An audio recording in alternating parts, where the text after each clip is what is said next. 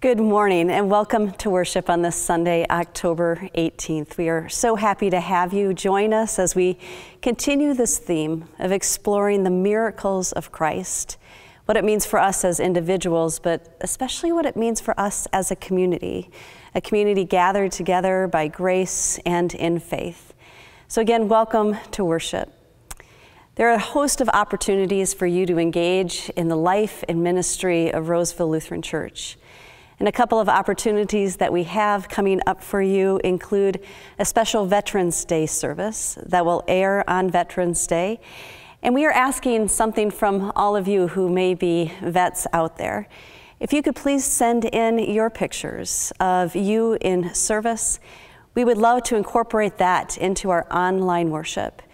And you can send those into the church office, you can stop by the church office, or you can email them to pics@rosevillelutheran.org. Again, we'd love to have your involvement as we create this special service to honor all of our veterans. And then we also invite you to an All Saints Day candle lighting service. All Saints Day is Sunday, November 1st, and we will be meeting in our south parking lot right off of Roselawn at 6 p.m. We will light candles to remember those who have died before us, to lift up our prayers, and to remember that we are all a part of a community of saints gathered together. So we'd love to have you join us on that Sunday, November 1st at 6 p.m. for our All Saints candle lighting service. And then a little bit nearer to hand, we invite you to log in online with us on the Monday before elections. So on Monday, November 2nd, we will be airing a pre-election service of prayers and readings and song. As we as a nation step forward into this election season, we pray together. We ask for hope, we ask for peace, we ask for wisdom and guidance, and we'd love to have you participate also on that day. Again, welcome to worship. Over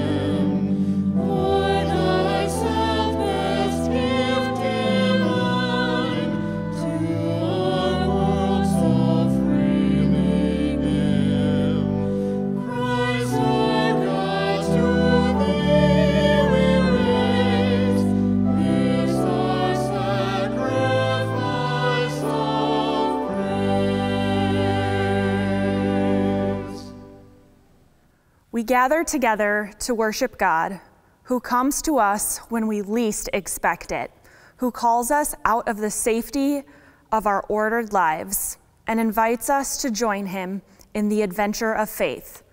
Let's worship God together. Let us confess our faith together using the words of the Apostles' Creed. I believe in God, the Father Almighty, creator of heaven and earth. I believe in Jesus Christ, his only Son, our Lord. He was conceived by the power of the Holy Spirit, born of the Virgin Mary. He suffered under Pontius Pilate, was crucified, died, and was buried. He descended into hell. On the third day, he rose again. He ascended into heaven and is seated at the right hand of the Father. He will come again to judge the living and the dead. I believe in the Holy Spirit, the Holy Catholic Church, the communion of saints, the forgiveness of sins, the resurrection of the body, and the life everlasting. Amen. Hi, welcome to Story Time. I have my friends here today to help me, and I'm so thankful to be telling a story with kids in the picture. How are you? I hope you're well. Today, we're going to do an experiment.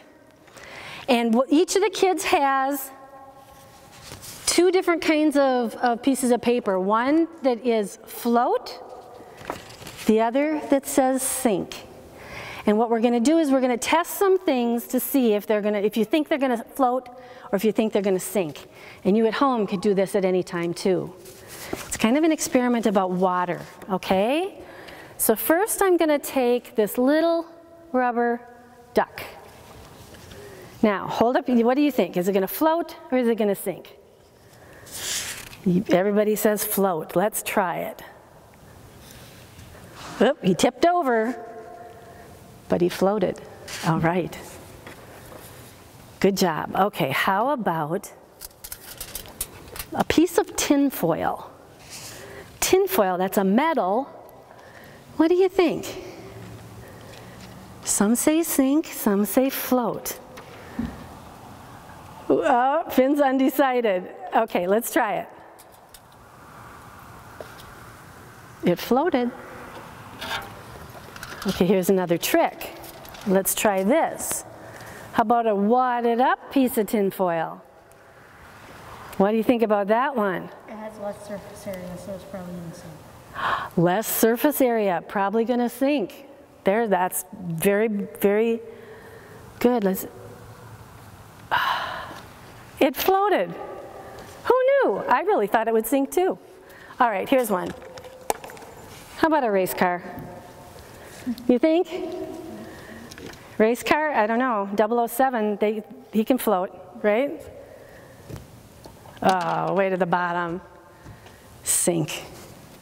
Couple more here. Let's try a couple more. How about, I know, a crayon. Have you ever had crayons in the water before? Some say sink, some say float. Let's try it. I'm just going to drop it and see if that makes any difference.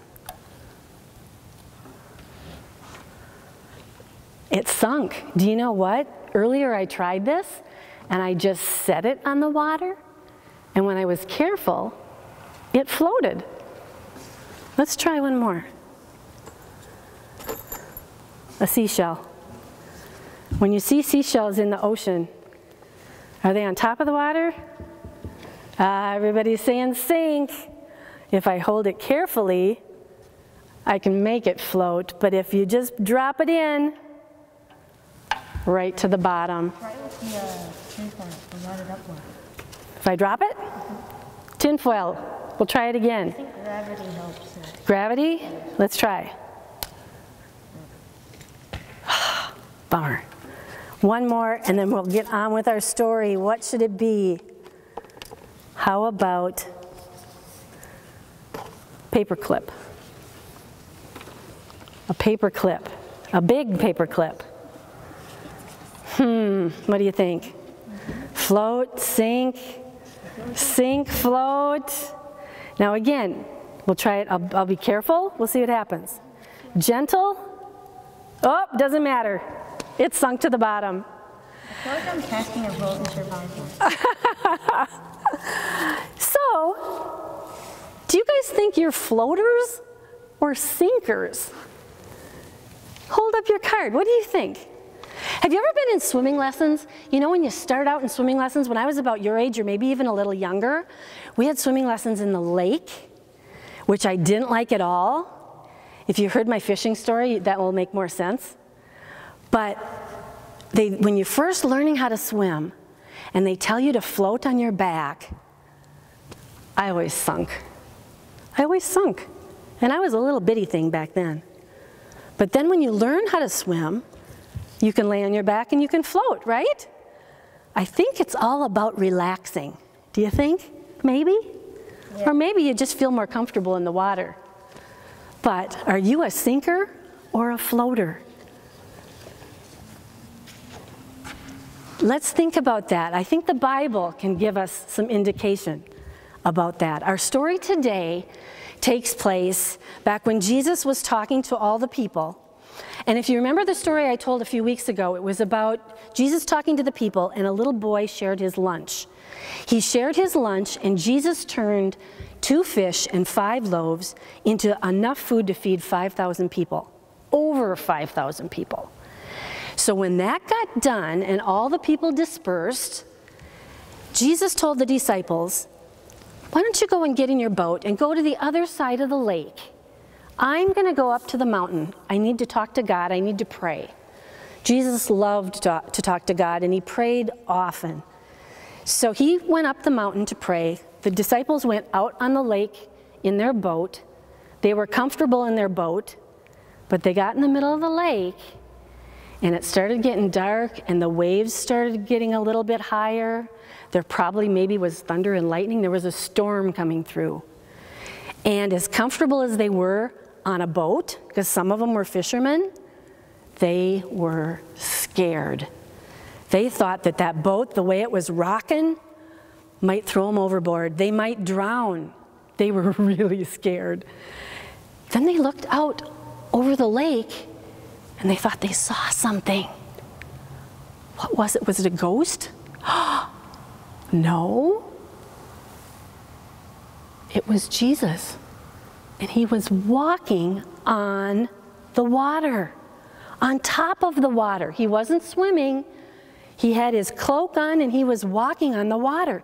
And Peter on the boat said, Jesus, if that's really you, show me how to walk on the water. Help me walk on the water. I want to do it too. Peter always was doing stuff like that. Prove it to me. I can do this too. So Jesus said, come, Peter, come out on the water. That had to take bravery. He stepped out of the boat onto the lake.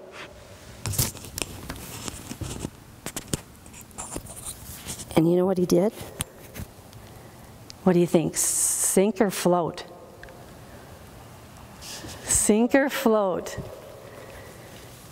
He was able to focus on Jesus and walk out onto the lake on top of the water.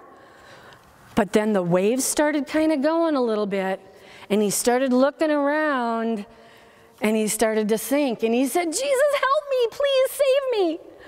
And Jesus held out his hand and said, come, Peter. And he lifted him out of the water. And he said, Peter, you have little faith. And he was able to help Peter walk on the water. So the moral of that story is that when he focused on Jesus, when he was looking at Jesus and focused on him, he could do it. His faith saved him. But when he tried to rely on his own ability and kind of got a little nervous about it, he started to sink. So the lesson for us is we're going to all have storms in our life. It's not always going to be calm water and beautiful days. Things are going to happen. Things are going to get a little rough in your life, and it's going to be kind of tricky to navigate. But if we focus on God and we have faith that Jesus can help us through the rough times as well as the good times, you'll get through it. But if we try to rely on our own ability and our own will, it might not go so well. We need Jesus' help. We need to focus on God and let our faith make us strong. That's the end of the story. Let's pray. Dear God, thank you for your son Jesus, and thank you for the ability to focus on him and have you and Jesus help us through the storms of life. Help us to remember that by focusing on you, we can be strong and courageous, patient and calm. All this we pray in Jesus' name. Amen.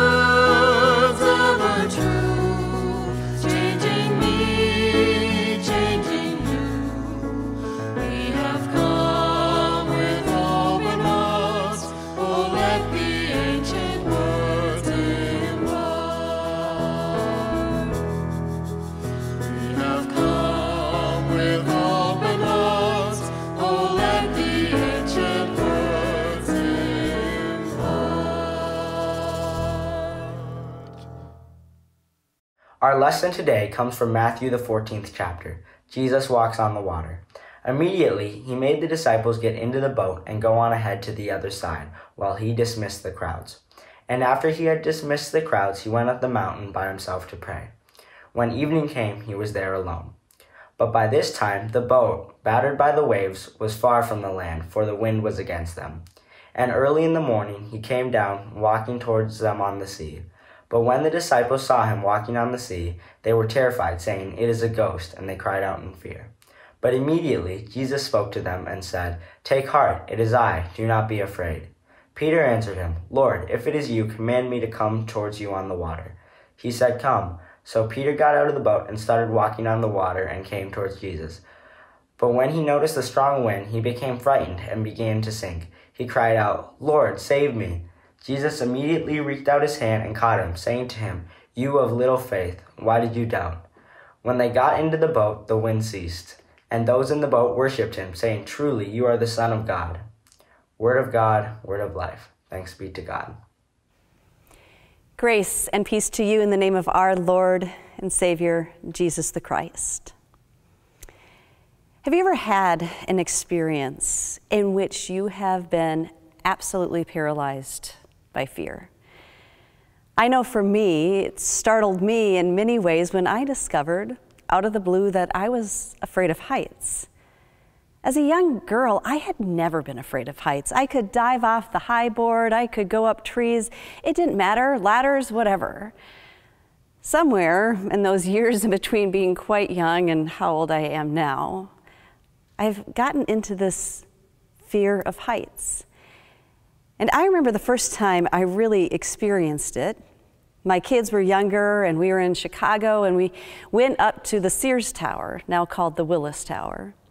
And as my kids ran to the edge where there is that glass floor so that you can really fully feel the height that you are above, I just panicked. I could not set one foot on top of that glass floor. It was that fear that just encapsulated me. It paralyzed me, and I stood as close to the inner wall as I possibly could the entire time my kids were exploring this tremendous height. There's a story of a man who fell off a cliff.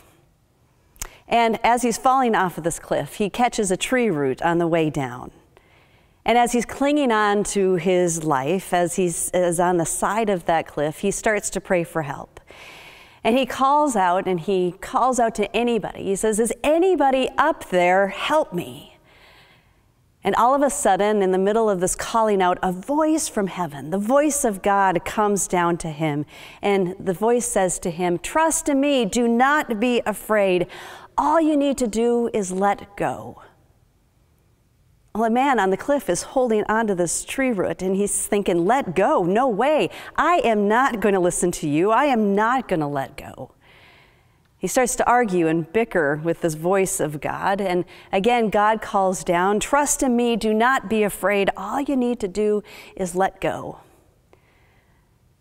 To which the man is silent for a little bit, and then he calls out, "Is there anyone else up there?" We've all been in these situations, maybe not, of course, hanging off of a cliff, or maybe your fear isn't one exactly of heights, but where we find ourselves in situations where we don't quite know how we ourselves are going to get out of them, or in a situation in which fear has so transformed us that we are stopped in our tracks. The disciples in today's text have a fear that has paralyzed them. They're not hanging off a cliff, of course, but they are in a very perilous situation. They had set out in their fishing boat across the Sea of Galilee. They needed some R&R, some rest and relaxation. And as they were making their way across the Sea of Galilee, all of a sudden a raging storm comes up. Some of them are professional fishermen, and they realize right away that they are in trouble. They're a considerable distance away from land, and they're being buffeted by these waves. They are terrified. But then something quite extraordinary happens to them as they're out there on that water. They see a figure coming to them across the stormy waves. And at first they call out, "It has to be a ghost," and their fear was only encouraged and made greater. But then Jesus calls to them and says, "Take courage, it is I, do not be afraid." Peter, that one disciple who I think is so real in his responses, challenges this voice of Jesus and said, "Lord, if it is you, command me to come to you out on the water." I would imagine the other disciples thought that this was a pretty foolish game that Peter was deciding to play. But Peter then does step out. He steps out into that stormy, raging sea. His eyes are on Christ, but then there is this paralyzing fear that happens mid-stride almost, where all of a sudden this fear overtakes him and he begins to sink. In our text from today, Jesus reaches out his hand in comfort and in blessing and support and strength. And he says to Peter, "You of little faith, why did you doubt?" These questions, this declaration of "you of little faith, why did you doubt?" Of course, it's focused at Peter. It's also focused to the disciples who doubted possibilities of their safety out there on the waves. But these words are also spoken to us when we feel paralyzed or uncertain. Maybe there's a fear of the unknown that has kept us in its grasp. Christ's words are also for us, saying, "Do not be afraid. I am with you. Do not be of little faith." Fear is an overwhelming emotion. It can paralyze us. It can set our hearts racing. It can cause our faces to blush.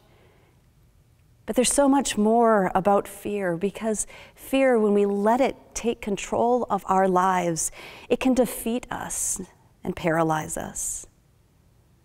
It is fear sometimes that causes us not to take the action and the change that we need. And we find ourselves living a life in which we are unhappy or dissatisfied with ourselves or others, unable, too fearful to make a step into meaningful change.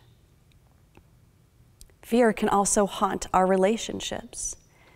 The fear of maybe being pushed back, or the fear of the memory of a conversation that did not go so well. That same sort of fear can stifle us in our growth, can stifle us in the ways in which we can live richly and love largely with each other. Because fear not only blinds us to all of the possibilities that may be out there for us, but it also binds us to an old way of life. There's this great historical illustration that comes from the turn of the 19th century. Some of you may have heard of this fantastic tightrope walker. His name is Charles Blondin. And at the turn of the 19th century, Blondin was all over the newspapers of the day. He was a daredevil of sorts. And one of his most amazing feats was tightrope walking across Niagara Falls.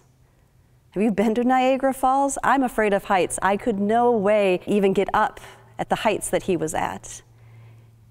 Charles Blondin was about 60 feet in the air, and he had a tightrope walk of about 3 football fields in length. Charles Blondin not only walked the tightrope, Charles Blondin also did some other crazy stunts on that same tightrope. Not only did he walk it, he also performed his tightrope walk completely blindfolded. He also crossed the tightrope in a sack. He did it on stilts. He carried his manager one time over on his back as well. And then there's this great photo of him sitting there midway across this tightrope, hanging out over Niagara Falls, fixing an omelet and his breakfast. There's also one time when Charles Blondin pushed a wheelbarrow across the tightrope. And he gets to the other side, and the crowd is cheering, and he says to them, "How many of you believe that I could do that again?" And the crowd goes wild, crazy, just loving this crazy act that they're seeing in front of them. And then he asked this crowd that's roaring, "How many of you believe that I could cross this tightrope with a person in the wheelbarrow?" And the crowd just goes wild. They're saying, "Yes, of course you could. We've seen you do all of these other things." And so before the roar even gets down, Charles Blondin then asks, "So, do I have a volunteer?" Complete silence. I use this illustration because so often that's who we are when we speak about our faith in Christ. We are there saying, "Yes, Christ, I believe in you. Yes, I'll go anywhere with you," but yet, when it's actually being asked of us, we are too fearful to move, too afraid to either, in this illustration, get into the wheelbarrow, but in Peter's situation, to get out of the boat, to be where Christ is leading us, even in the stormy waters and the seas. Because if our faith tells us one thing, that is where Christ even draws us near. We as a community of faith proclaim and live out this calling that we trust in Christ our Lord. But so many times in our walk of faith, we just stay in the boat. We stay in the boat too fearful to make any moves. As a pastor, I know that there are 7 words that are always spoken in churches throughout the nations. And these 7 words are this: we've never done it like that before. Often when I hear those words, I hear some fear about the uncertainty, the change, or maybe kind of even living into a different future. But think about this. Water had never, ever been turned into wine before. A paralytic healed, sins forgiven, that had never been done before. The miracle of the 5 loaves and 2 fish, never done before. And here we have Peter walking on water, never done before. We are called to walk with Christ, to let Christ lead us, not only as individuals, but as a community of families, a community gathered together, united by grace. We are called to step out into those waters, to be with each other, to hear Christ's voice as Christ says to each and every one of us, "Do not be afraid, for I am here. Thanks be to God.